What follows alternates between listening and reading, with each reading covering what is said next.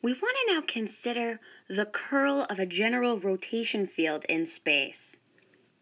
So we want to begin by considering an arbitrary vector field, F, defined by the cross product of vectors A and vectors R, where vector A has components a sub 1, a sub 2, a sub 3, and vector R has components x, y, and z. So to define the components of the general rotation field, let's go ahead and compute this cross product. So we have our vector field here defined by the cross product of vector A and vector R. So we'll put this into that 3 by 3 matrix and take the determinant. So the first row is the standard unit vectors, second row are the components of A, third row are the components of vector R, and we take the determinant of this matrix, which leaves us with a sub 2 times z minus a sub 3 times y multiplied by I hat minus a sub 1 times z minus a sub 3 times x j hat plus a sub 1 times y minus a sub 2 times x k hat. And so this is what we call the general rotation field in 3 dimensions. So these are the components of the general rotation field in R3.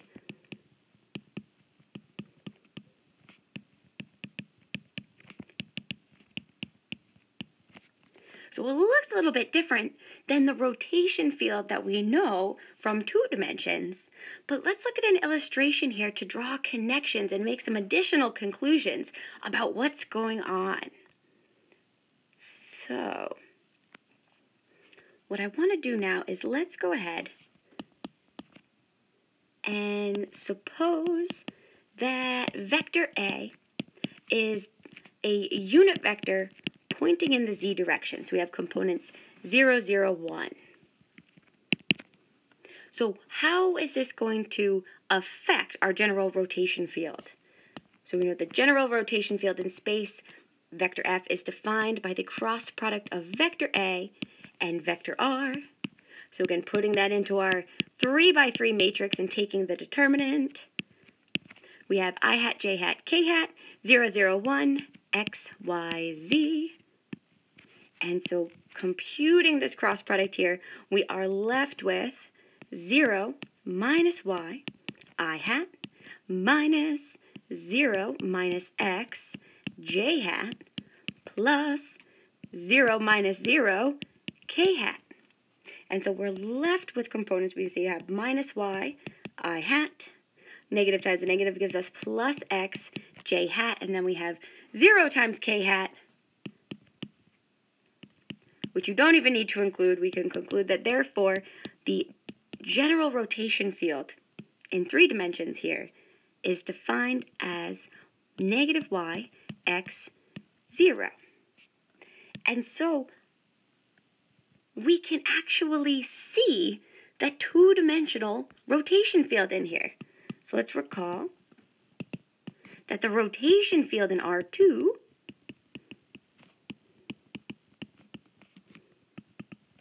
or in the plane is defined as vector F is equal to the vector with components negative y, x. But since this vector field is in space, in 3 dimensions, we can't simply ignore that third component. But we can make the following conclusions. We can say that since this vector field F is in space, the kth component here is implying that the axis of rotation is in the kth direction. So since our vector field is in space, the kth component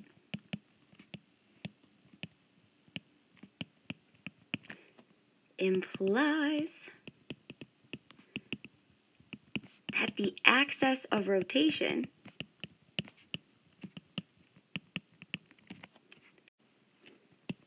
is in the kth direction.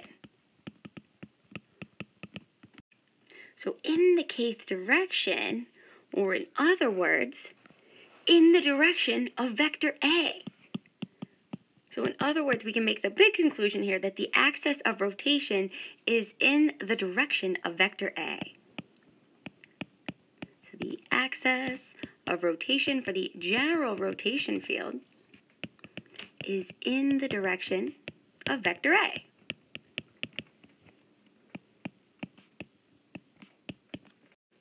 So we're ready now to consider the formal definition.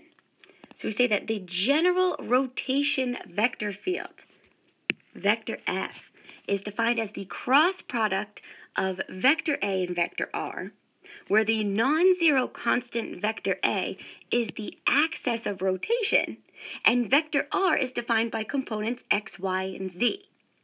So using this, we have the following conclusions.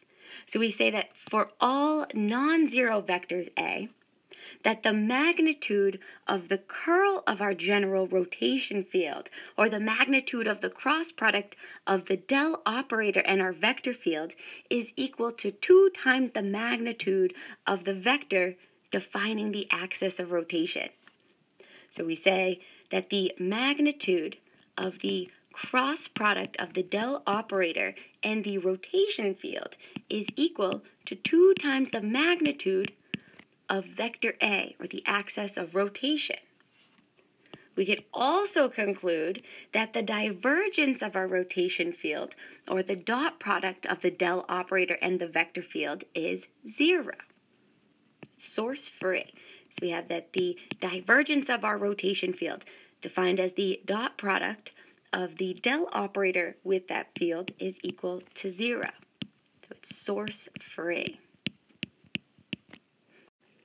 So in addition to this, we can define the constant angular speed of the vector field. So starting by using property 1 here, we know that 2 times the magnitude of vector A is equal to the magnitude of the curl of the general rotation field. And we define the constant angular speed. If we divide both sides of this equation by 2, we have that our the constant angular speed is defined as the magnitude of vector A being equal to 1/2 times the magnitude of the cross product of the del operator with our general rotation field. And so we can easily verify all 3 of these properties, in particular these, starting with these first 2, using just a little computation. So I encourage you to challenge yourself now and to verify these 2 properties.